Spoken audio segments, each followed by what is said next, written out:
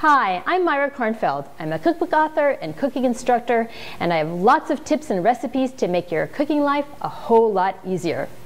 Today I'm making a simple but delicious butternut squash soup with crispy shallots and sage. The oven is going to do a lot of work for this soup. I have here a 2.5 pound butternut squash that I've sliced down the middle, and I'm putting it face down on my parchment covered baking sheet, and I'm putting it in a 350-degree oven until it's nice and tender. It's been about 45 minutes and this squash is tender. Oh yeah, it's totally ready to come out. I've let the squash cool for a little while, so now it's easy to handle, and the seeds will just come out so fast, much better after it's cooked. Now you could do this part in advance if you like. I'm going to scoop out the flesh, and I should have about 3 cups for the soup. This soup has only 6 major ingredients. We're going to sweat some leeks and some whole garlic with a little cumin, and then we're going to add in our cooked butternut squash, some sweet potato that I've just sliced up, a little apple juice, and I'm going to use stock today, but it's still delicious, made only with water.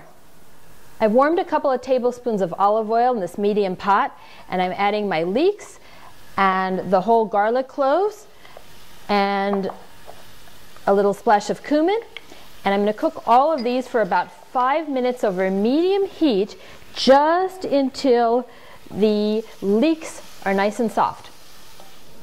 The leeks have softened enough, so I'm ready to add the other ingredients. I'm adding this cooked squash, the sweet potatoes, the apple cider, and my water or stock. I'm adding 5 cups here. I'm also adding a teaspoon of salt. I'm covering the pot, and I'm going to bring this up to a boil. The soup is up at a rolling boil right now, so I'm turning it down so it's going to go at a gentle bubble, and I cook this for about 15 minutes, just until the sweet potatoes are tender. I'm putting in shallots that I've cut into little rings into a 1/4 cup of olive oil, and I'm making the garnish right now. It's going to be crispy shallots and sage. So I'm going to first just let this come up to heat together. At first it looks like nothing's happening, and then the shallots start to really sizzle. You don't really need to stir it till you see some brown happening around the edges. When it starts to look like this and a lot of the pieces have started to brown, you want to be on top of it and stir constantly. This is about 30 seconds away from being finished, so I'm going to add the sage pieces and fry them at the same time. They take only seconds.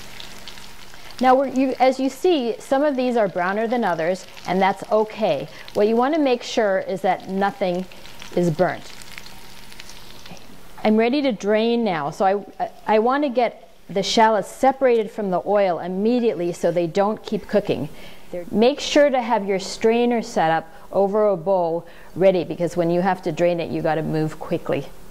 I separated the shallots from the oil. I pulled the sage leaves out and chopped them up so I could keep them separate. You could blend this soup in a stand blender, but if you happen to have a stick blender known as an immersion blender, it makes blending this soup a breeze. Just make sure to immerse the blender all the way in the soup before you turn it on.